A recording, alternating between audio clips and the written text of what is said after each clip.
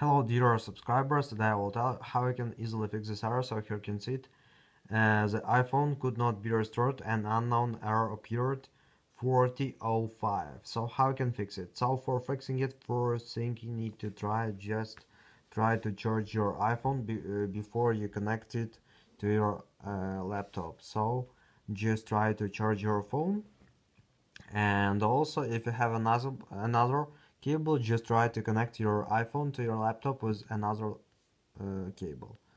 So another thing you need to check your Wi-Fi connection. So just check if you're successfully connected to your Wi-Fi, and also you can try to restart your Wi-Fi router, so sometimes it also helps. And also you can try to download and install the latest available updates on your Mac. So just go to App Store and just check in App Store available updates on your Mac. So another thing you need to try, just tap on Apple logo, just choose restart and just submit restarting your computer.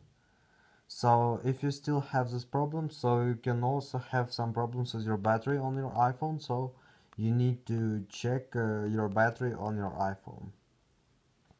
And the latest thing you can try, just try to update your iPhone to the latest software if you have available software.